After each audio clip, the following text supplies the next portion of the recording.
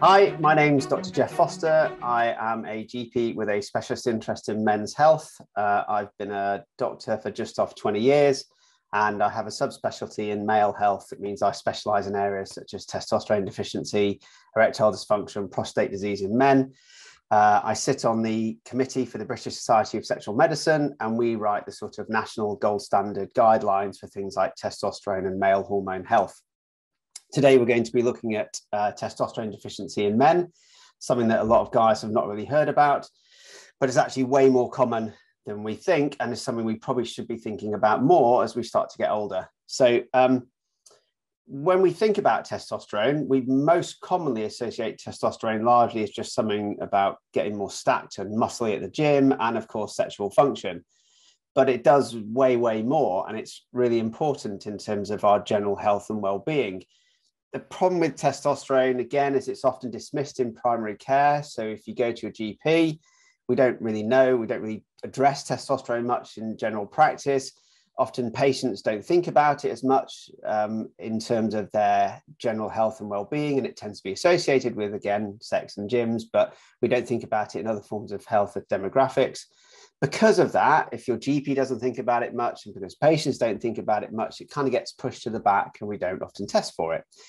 It's such a major issue that actually we test more women for testosterone levels in terms of polycystic ovaries and menopause treatments than we do for men. So, for example, in my NHS practice, we have 16,000 patients, and we have significantly more female patients that have been tested for testosterone than men in themselves, which is absolutely crazy when you think about it. And it's only in the private work, which is our company, where we really focus on trying to optimize the male health aspect of low testosterone, which changes as we get older. So, intro out the way, what is low testosterone or testosterone deficiency? And it's had various terms in the media. It's been dubbed male menopause, manopause, God, that one got on my nerves, andropause. But the actual real terminology is testicular hypogonadism. The problem is, of course, no blokes really want to be told they've got hypogonads. So generally, the term testosterone deficiency is kind of stuck as the main terminology we use. The clinical definition is just a failure of your testicles to produce enough testosterone to provide normal function, either to produce sperm or to provide the benefits that your body needs to function on a day-to-day basis that you need as a guy to have testosterone and be masculine. So in terms of numbers, this is where, again, it's actually way more common than you think. About 12% of men over 50 will suffer symptoms. 50% of type 2 diabetics have it. And that's just an enormous number, but we don't really screen for it. And a quarter of all men at some point in their lives will have low testosterone. Now, it doesn't mean that all guys are going to need treatment, but we need to be thinking about the fact that a quarter of all men are going to have low testosterone. So you naturally peak your testosterone at the age of about 30, and then you lose about 1% every year, and it just trickles down over time. And if you're really lucky, you might have a really high level to start with and be absolutely fine and never know. You just carry on through life. You've done really well. If you were naturally born with maybe a little less testosterone, or maybe you had another medical problem or other things got in the way, and I'll come back to that in a minute, then your testosterone levels can drop at a much earlier age. And the problem with testosterone, and this is why I've put this graph up of your little picture, of your brain and your pituitary and your testicles, is because lots and lots of things impact on your testosterone and your ability to produce the stuff. So the picture shows your brain, which is your hypothalamus in the middle, and that secretes a hormone called GnRH, which then goes down to your pituitary gland, which is still in your brain. Although oddly, the pituitary gland I've got here looks like a set of testicles. It's not supposed to, it's just your pituitary gland. And then that goes down to your testicles, which then secrete testosterone and provide a negative feedback to your brain, and the whole loop goes round. But lots and lots of things we do as guys impact on our ability to keep this loop healthy. And I'll come on to that in a bit. So supposing we said, well, a quarter of all guys are going to get low testosterone, well, what are the symptoms? So generally, the easiest way to think about the symptoms of low testosterone in men are the fact that they are virtually identical to menopausal symptoms in women. And my big argument all the time is that men and women are not that different when it comes to hormone health. And yes, menopause is a loss of estrogen, and women feel terrible, and we go through menopause, and they have all these discussions around menopause and HRT, and it's really topical at the minute. exactly the same thing happens to men. The problem is, of course, we don't know what age it's going to be, and we don't know how bad it's going to be, and it makes it a little harder to pick up. So symptoms of low testosterone, well, men get more grumpy, they get more tired, they lose their enthusiasm and drive for life, they lose their enjoyment in their job or spending time with their family.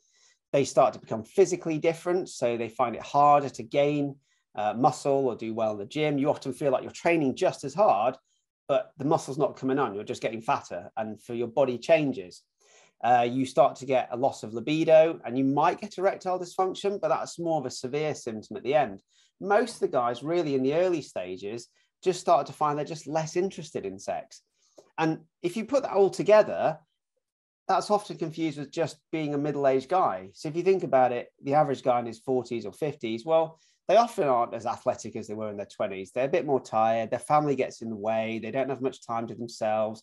They might be a little less motivated to do things. Their job boring. Their kids keep them up all night. Wife's been married for 12, 15 years. So you don't have sex anymore. So all this kind of stuff is considered normal because it's a normal thing for a middle-aged guy. And don't get me wrong, for 75% of men, that is normal. It's all, at least it's their middle age. But of course, for a quarter of all men, it's not. And this is a medical thing that we need to be treating because it can have big impacts on your health otherwise. So we often use this screening questionnaire, which is called the Adams score, and we use it to screen men who may or may not have a deficiency of testosterone. And basically, it's a very simple 10-point questionnaire. It involves around 3 basic areas of your health. The physical side, so we ask things like, you're short of energy. Are you finding that you're having a deterioration in sport? Are you finding that your work performance isn't as good as it was? And we match that with the psychological or mental health side. Are you a bit more grumpy? Have you lost your enjoyment in life? Do you feel like things just aren't as exciting as they were before? And then obviously we also add the sexual dysfunction side in terms of erectile dysfunction and libido. It's quite a broad screening tool. And of course, you're going to have other problems that could also come back positive, but it's a really useful marker just to give you that indication, say, well, hang on a minute, I've got 3, 4, 5, 6 points on this, then at least you get an idea to go get that test. So when we talk about causes of low testosterone, and we're going back to that kind of picture that I showed you at the beginning with the brain and the pituitary and the testicles and the testosterone going round, as I said, every guy is going to start to drop his testosterone as they get older. But the problem is, as per that graph, lots and lots of other things affect your testosterone. And this table is by no means exhaustive, but gives you an indication of just some of the other things that can impact on your testosterone production as a guy. So the most common we put is aging, and that's clearly the most common cause. The second most common cause is actually just body weight. And the optimal percentage of fat as a guy is about 10 to 15%. Anything above, anything below, and it starts to impact on your testosterone. But even more subtly, conditions like high blood pressure, type 2 diabetes, asthma, even asthma does this. So really mild medical conditions that a lot of us have can impact on your testosterone. From a lifestyle side, sleeping, alcohol, lack of exercise, too much exercise, other drugs, lots of medicines we give people, even over-the-counter ones. So things like some of the antifungals we use, some of the painkillers we use, most of the mental health drugs, all of these can destroy your testosterone. And you can imagine that maybe if you just had a little bit of aging, so it's had a little impact on your testosterone, but then you add 1 or 2 of these others, and it can have a big overall effect on your ability to keep your testosterone moving. So supposing you've done your Adams score, and you have a look at the results and you think, right, okay, I've scored pretty high. Oh yeah, I've got asthma. I'm a bit overweight. I'm 50. I do need to think about doing a test. What do you do? Well, diagnosis is actually really simple, and it's based on a morning testosterone. It doesn't necessarily need to be fasting. Some of the studies suggest that it could be, but really it probably doesn't need to be fasting. It's not essential. Now, the reason I've put these numbers up is because they're actually pretty useful, because the NHS criteria doesn't meet the gold standard.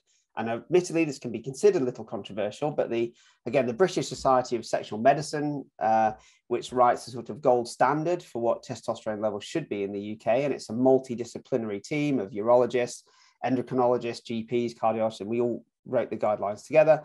We've basically said that if a guy has a level of less than 12 for their testosterone levels, we should consider them for treatment if they have symptoms. If it's above 15, then you probably don't need to. If it's 15 or less and they've got diabetes, then we should also consider treatment. In the NHS, frustratingly, a lot of the reference ranges are set much lower. Now, these are just historical, and hopefully they'll catch up at some point.